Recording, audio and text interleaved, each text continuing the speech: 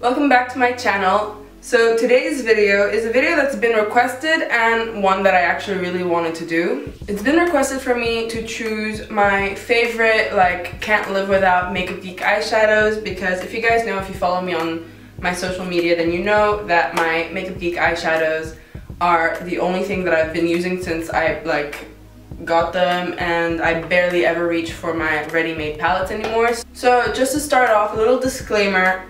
I bought most of these, but I also got sent a couple by them, which was super exciting. If you guys follow me on Instagram, you will have seen the post about it, and on my Snapchat as well.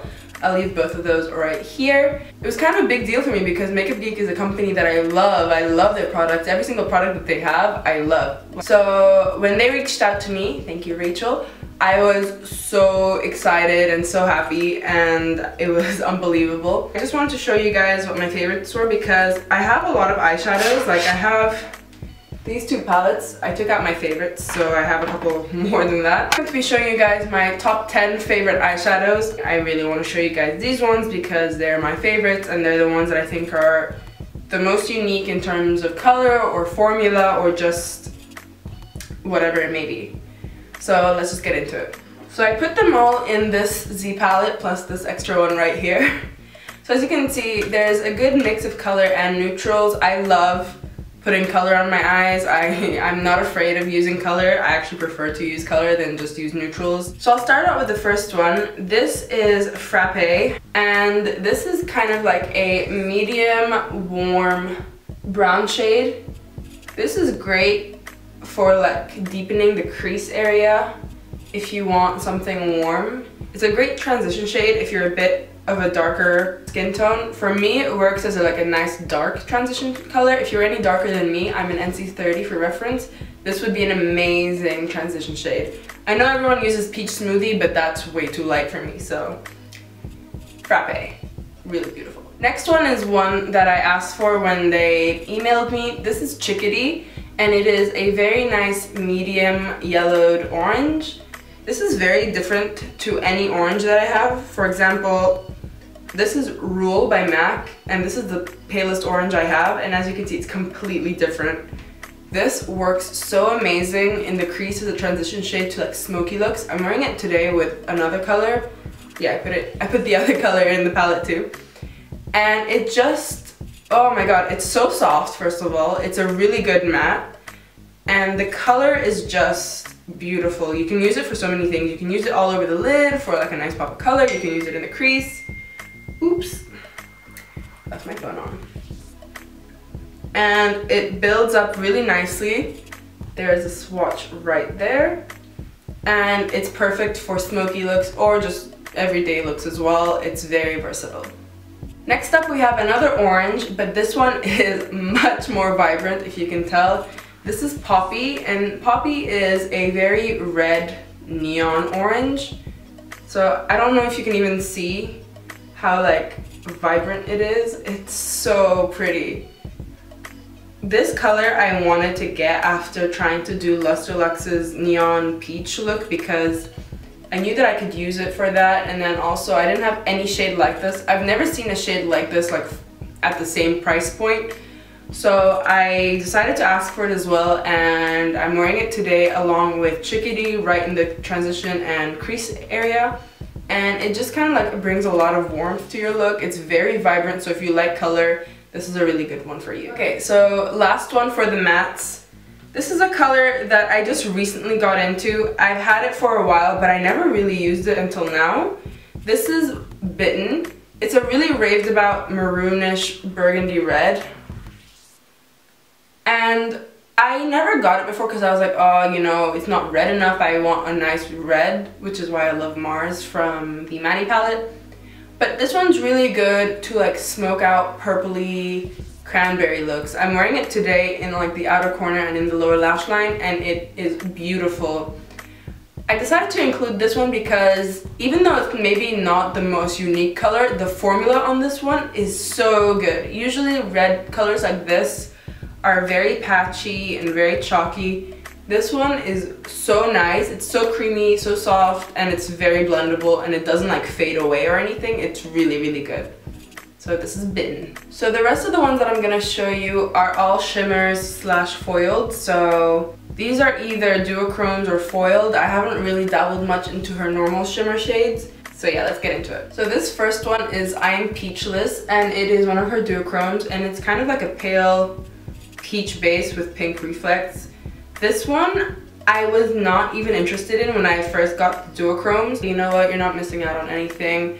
Just get it, you'll see, maybe you like it. I love it. It gives the most beautiful like duochromatic flash, and it's really beautiful as a lid color and as a highlight especially. You could even use this as like a face highlight and it would be gorgeous. This next one was originally my favorite duochrome just because I love purple. This is like an icy white with purple reflects. This one is not super metallic, but it's very reflective in the sense that the duochrome to this one is really strong. I'm trying to just like move my hand so you can see everything. Maybe back here. Yeah. So the reason why I love this one is because purple is my favorite color, and I love doing like pale purple looks with this type of eyeshadow. So if you like purple looks, then this one is a must. The first one is Ritzy. This is another duochrome. I'm not entirely sure what the description for Ritzy is, but Ritzy to me is kind of like a mossy green base with like a cranberry brownish shift. It's so pretty. Look at that. That one is so insane. You can see how beautiful duochrome is. What I love about this one is it's not one of the pastel colors, but it's so wearable for every day. This looks so good on the lid with like a brown in the crease. You could do a cranberry shade, you could do a red, you could even do a purple if you wanted to, like an eggplant purple. Or you could do like an olivey green as well, it would look really cool. Really never seen a shade like this one before. So pretty. So yeah, this one's Ritzy, and I love this one so much. This next one is the last one from the duochromes that I think you should pick up. This one is Typhoon.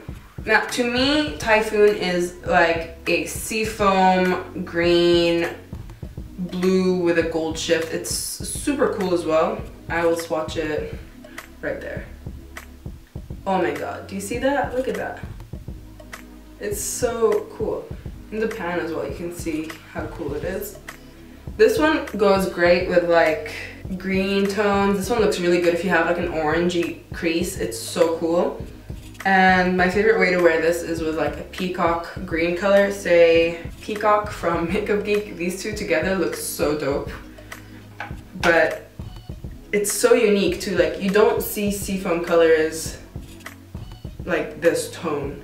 So I love this one. So the last two are both foiled eyeshadows. So this first one is Grandstand. This is one of Marlena's favorites, she says. And on the website, I know that this is described as a taupey rose gold, and I kind of agree because it's a rose gold, but it's very muted. It's not as like bright and like flashy. This color is probably my favorite lid color ever, especially mixed with some of the other colors, but on its own as well. Whoo! Look at that foil. This looks great on like medium to dark skin tones, especially because it really looks bright and beautiful. So yeah, gorgeous Grandstand. And then last but not least, like I told you guys, I love doing pale purple looks. So when they told me that I could pick out 5 foiled eyeshadows, I knew that I had to pick up Daydreamer because it's basically a pale purpley lilac-y lavender color, but in a foiled finish, and I know that I love the foiled finishes. This is another one that's super metallic. There are some that aren't as metallic as others. This one is a good one. Ooh, oh my god. Ooh. This is so pretty as an inner corner highlight. I like it for the inner part of the lid. What I love doing with this eyeshadow too is doing like a halo eye with like a dark purple or even a cranberry with this in the middle. Oh my god, it's so pretty and it's so metallic, and when you wet the brush, this one is insane. I love Daydreamer. This would be such a cool highlight for like paler skin tones, or if you like a really bright highlight. Really cool. That's it, you guys. I hope you guys enjoyed this video and it was helpful for you guys. These are so beautiful and buttery, and they're so worth the money. They're not even that expensive for me to say that. They're $6 each, and except for the foiled eyeshadows, which I think are an extra $4. I hope you guys found this video helpful and useful. And yeah, that's pretty much it for this video. Please like if you liked, subscribe if you liked, and I'll see you next time. Bye!